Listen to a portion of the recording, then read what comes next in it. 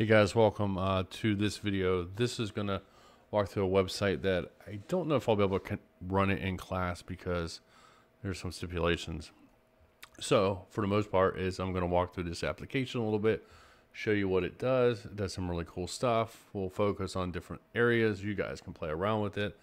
And then after I show this tutorial, this will be kind of like our lecture tonight. And then we'll actually, in class, we will go through the installation, and this is a fun installation, at the least. So let's kind of get started. So this is our home page. It's called Damn Vulnerable Web Application, and that's done on purpose.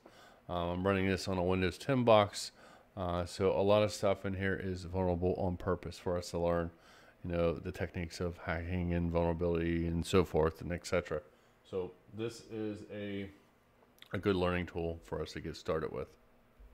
All right, so let's go around here and find something. So let's find install file upload. So we click on file upload, and we have some different options here. So we're going to see if we can upload a file. Let me find something. It'd be cool if I could find a pic of something.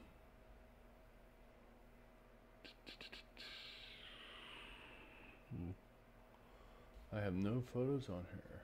I gotta have a photo. All right, screenshot. Nope.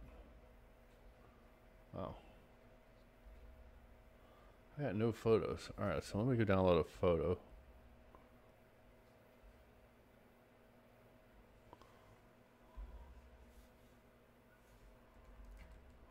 Yeah, I don't know the last time I used Internet Explorer. Let's go to Yahoo, see what's trending. Don't enable.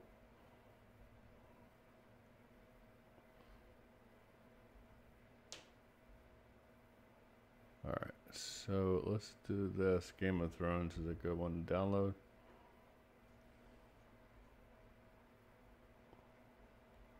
All right, so let's right click on these guys. These are cool looking guys here.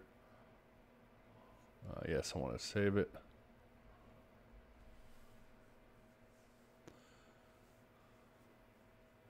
Come on. Save as. There we go.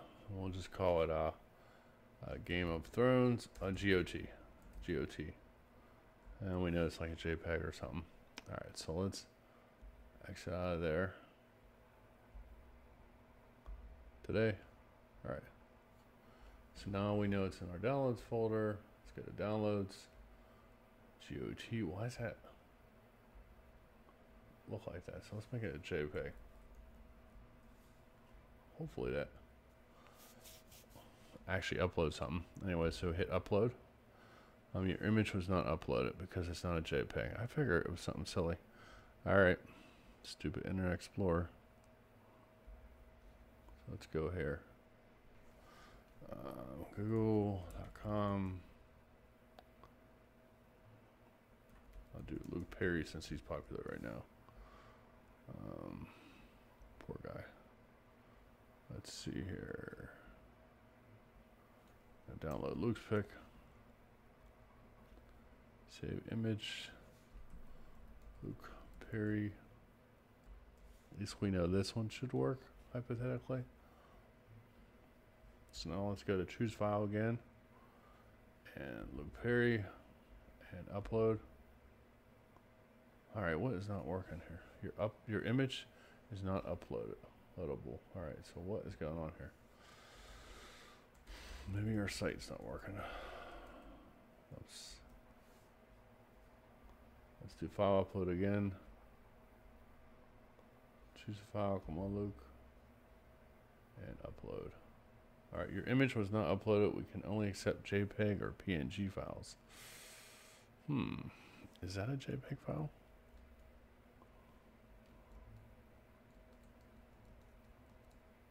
Thought it was a JPEG file. It is a JPEG file. I don't know why. And so was the other one. This was a JPEG too.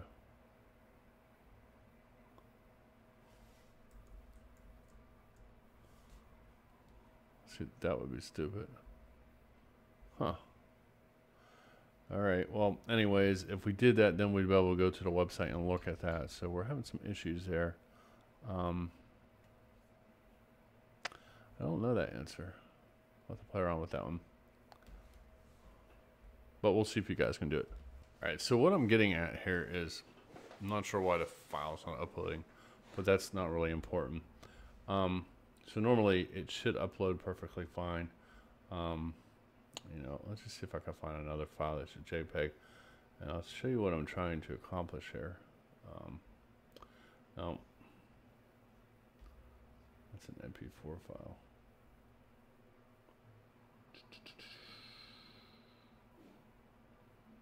Let's see if it lets me upload this screenshot.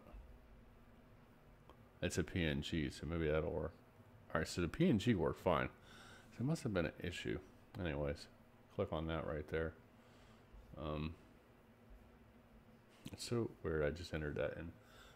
So anyways, it pulled up Dylan McKay. That's so weird.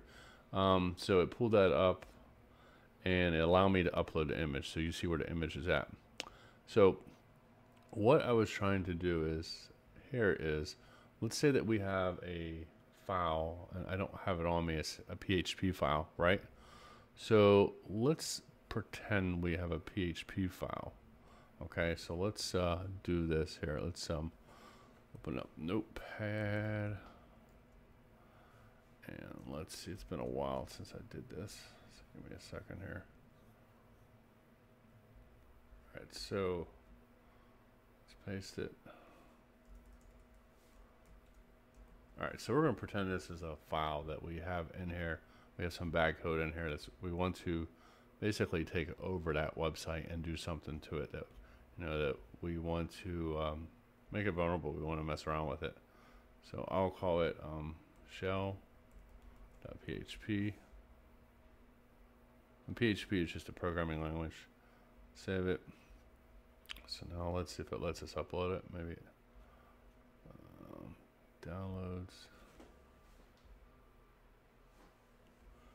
Shell.php. Upload. Now see, here's the thing. It didn't allow us to upload it. It should have allowed us to upload. So we might have to make some changes. So what I'm kind of getting at here is we're taking a PHP file, we're uploading it because this website allows us to upload files. Now what we're doing is, think about this. We're taking this PHP file and we're loading it on someone's server. And let's say this PHP file is going to do some bad stuff that we want it to do. Well, for them allowing us to do it, now we can pretty much execute it by, you know, calling it and kicking it off. So by it getting kicked off, we call it and boom, it guess what, it runs. So what we're trying to accomplish here is we're trying to create a backdoor. So what we do is we put this shell PHP in there, we give it a username and password, and what happens is it uploads it to their file system. So let's say it's a Unix system, for example, and we'll be able to go in through PuTTY. We'll be able to just like go through PuTTY. Let me pull up. I don't know if I have PuTTY on here or not. Yeah. Well, I can't actually connect. So let's do this, for example. So I give you an example of what we would do. So in PuTTY, would come in here. We would do our connection. So we do HTTP : the IP address. In this case, it's local host 1234, and then we do DV WA, and then we do whatever it's called. It's called hackable uploads, and then shell.php. And then what we do is we would pass our password in. So let's say our password is 123456778. We'd pass that in. Then what would happen is we would have access, and we could type in Unix commands. So we could come in here and type in list for list all items. So what we did here is we created a backdoor into the file system, allow us to have access to the file system, and that could go anywhere. That could go a lot of different ways. So once we get the upload working, I want you guys to try that. We will have to download and use another tool. Now this will work perfectly fine if you are using if you're doing this on Linux, but you could do this on on Windows, you could come in here, because I have this installed on Windows. I could come in here on PowerShell. Oops, shell. Where's it at? All right, now I'm lying to myself. PowerShell, here it is. So I could come in here and do these same commands, but we need another tool called Weebly installed to allow us to do it. So we type in Weebly, and then we put in our address. Now it won't work because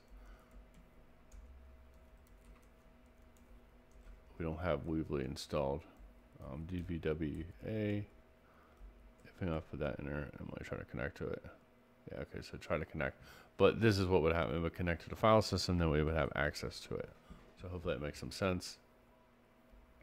So this video was basically to talk about HTTP requests, get and post. Get means get it, post means post it, and make some backdoor changes. So thanks for watching, and I'll see you soon. Bye.